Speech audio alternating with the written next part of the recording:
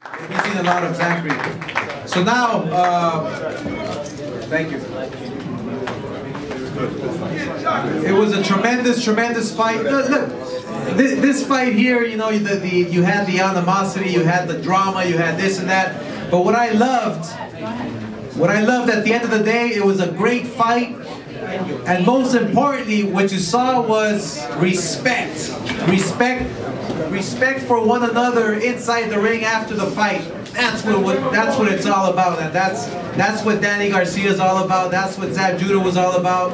They showed the world that they're warriors, they're champions, but they're gentlemen, and that's what it's really all about. So, your champ right here, unified, Danny Garcia.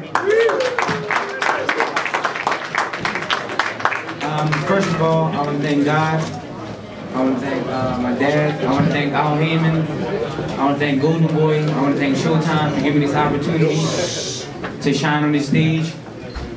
Tonight, I prepared for the best Zab Judah, and he came his best. I'm happy that he came his best. You know, there's no excuses about anything. But I knew when I came to Brooklyn, I had a, you know, the hometown guy was gonna have the extra spark because he's in the hometown. Like, I'm not gonna let nobody come in my hometown and just beat me. So he came prepared. It was a great fight. It was blood, sweat, and tears. That's what I bring to the fight. We both landed good shots, but I was prepared for a war. And you know, I'm just thankful I got the victory, and it's time to move on. Let's open it up for questions. Here we go.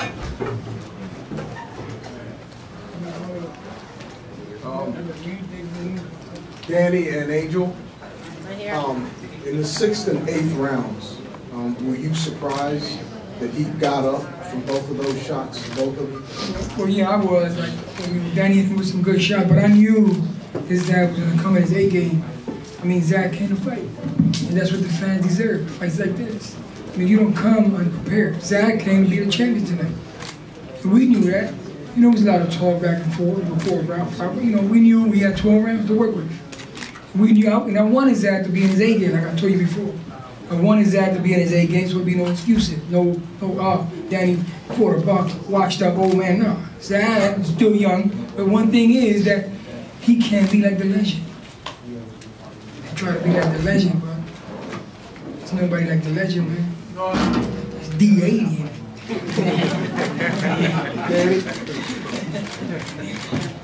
Danny, same question. The first time and then the second time that he got up from both of those shots. Yeah, actually, I was really surprised because I was putting so much pressure and heat on him with like strong, sharp punches, and he came back strong. He even came back strong in the later rounds. He gave me a couple good shots. I sucked him up, but he came prepared. He's been in big fights like that before, where he's been hurt before. So I wasn't surprised. I mean, he's a former champion. He's been in tough fights, so I had to adapt and bite down. Remind me a little bit of the Eric Morales fight, the first one. Yeah. Right here. Yeah, definitely. Right here. Danny, at any moment did you feel that when Zab in the later rounds was hitting you, did you feel that he maybe made you wobble a little bit? No, he caught me. So that you started backing up. No, he caught me with a good shot. He caught me with a good shot. His boxing, that's what it's about. But I proved that I can fight even when I'm hurt. I'm a true champion. I bit down and I got the job done. Danny, do you think with your performance tonight, you're still going to get criticized, being as though that Zab Judah is the age that he is, and people were expecting you to win impressively by knockout, and you went the distance with him? I mean, you know, every time I step in the ring, I'm learning. I'm a young fighter. Like I said, they say he's not in his prime, but I'm not in my prime yet either. I'm only 25 years old. That's not my prime. Physical prime is 27, 28. I'm still learning on the job. You know, a win's a win. You know, I heard him. It was blood, it was cuts, and the fans in Brooklyn loved it, and that's why it matters. The thing, he's not washed up. He showed it tonight. He got up from those shots. He got up and went the distance, 12 rounds. So he wasn't washed up. Please, I hope you guys don't start saying that. He's washed up. Because that would get somebody an L real fast. Like Chop Chop would too. People need to fight guys like this, in shape like this. Old veterans with not in shape. Right Danny, here. congratulations to you guys, Angel, also. Thank you. Thank you. Danny, on the judges' scorecard, Zab won the last 3 rounds on all 3 of them. Looked a little bit like, even though you had a commanding lead, you were fading a little bit. Was it a matter of you feeling like you were getting tired? Were the punches taking their toll? What was the reason why you were unable to close strong, even though you still were obviously the winner of the fight? No, my arms got a little tight in the later rounds. My arms got a little tight. My legs felt good, but my arms felt a little tight. But I had to bite down and just grind it out, and that's what I did. Show he's a warrior. It's a warrior sport. I mean, it's a two-way street. You got to take something to get something. And Danny was trying to counter him and took some good ones to counter, but it didn't work out the way he wanted to do it. That's why I told him go back to your A game. Don't go back to the B game. I also want to ask you about next. Richard Schaefer from Golden Boy has talked about putting Danny in with the winner of the May 18th fight between Matisse and Lamont Peterson to sort of continue to unify the titles in the 140-pound weight class. What are your thoughts about that fight and doing that in September, which is when they're talking about? You know me, I'll fight anybody. So that's what Al Heyman wants. Exactly. That's what I do. I do whatever Al Heyman That was to happen, it happens. My job. They're supposed to be the best junior weights out there, so that's what we're going to do. It's something we've discussed. It's something we've discussed amongst the circle there at Golden Boy and with Al and everybody. Danny's gonna fight the very best, no matter what. No matter what. You throw him in there with King Kong, he'll fight King Kong. That's who Danny is. So is he gonna fight Matisse? Is he gonna fight the very best at 140 or 147? Hey, that's what we're gonna discuss with everybody. But will it happen? Eventually, because he wants to fight the best. So that's who Danny is. Right now, had a great fight with Zab Judah. He's gonna relax. We don't know what's gonna happen next, but it was discussed as an option. Danny, congratulations on your win tonight, and Angel too.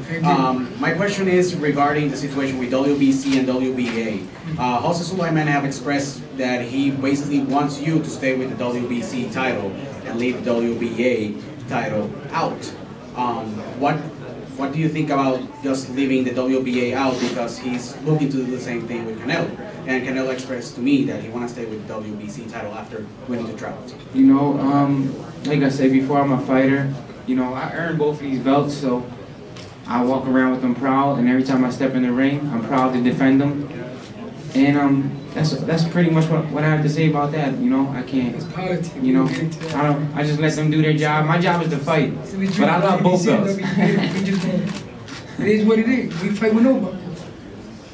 Just about the people. It's not about the belts. It's about the fans. You guys, the fans that pay the money to come see a good fight. Just because you got buckles don't make you can make a good fight. It's two great fighters make a fight. Thank you. Right here, you guys. Danny La Mega, Ludo Dominguez.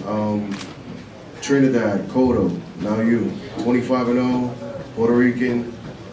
Are you the one holding the Puerto Ricans up right now? Yeah, no doubt. Of course. You know, I'm the only Puerto Rican champion. Even though I was born and raised in Philadelphia, my mom and dad, they're born and raised in Puerto Rico.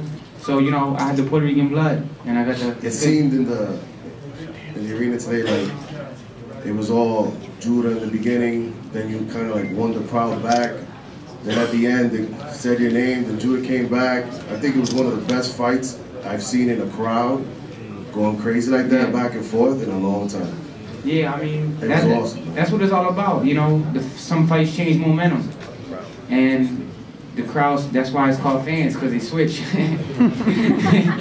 Fans switch quick, you know how that is, man.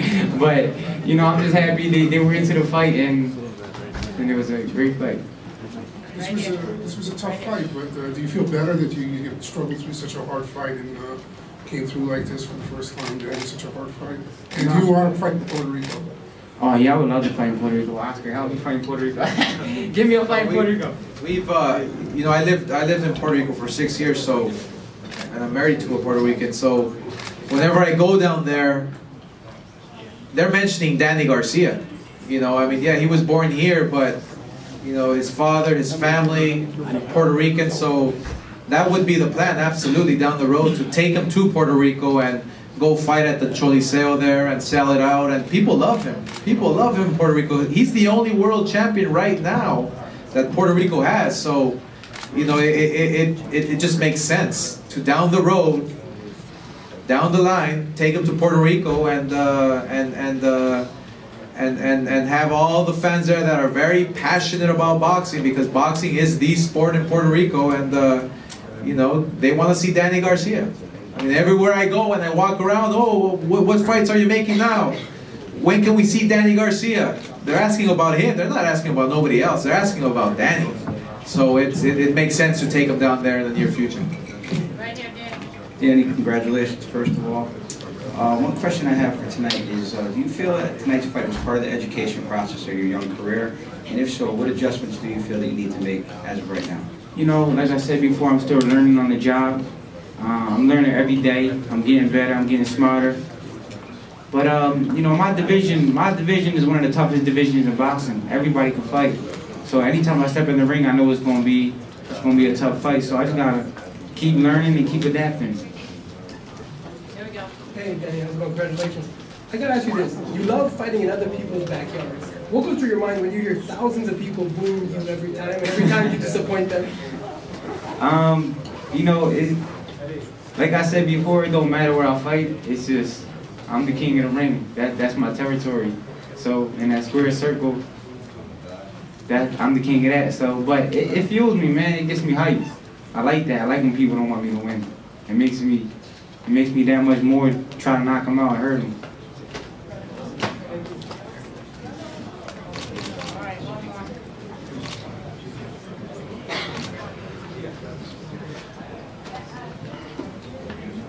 Danny, you spoke about being the king of the ring. I mean, but this is now marks, I believe, your second or third performance here at the Barclays Center, and defeating a Brooklyn native in Zab Judah. Does this make the Barclays Center your home stadium now? Is this for Danny Garcia? I mean, Philadelphia's right there. Yeah, no doubt. I love New York. I love the atmosphere. I love the fans, and you gotta, you know, in order to take over somebody's territory, you gotta beat the guy from there. And like I said before the fight, after I beat him, then my name's gonna be SS, Super Swift. I beat the home guy in Brooklyn, so. Danny, do you want to just tell everybody about your sister? Yeah, that's Oh yeah, actually that was my little sister singing the national anthem earlier. And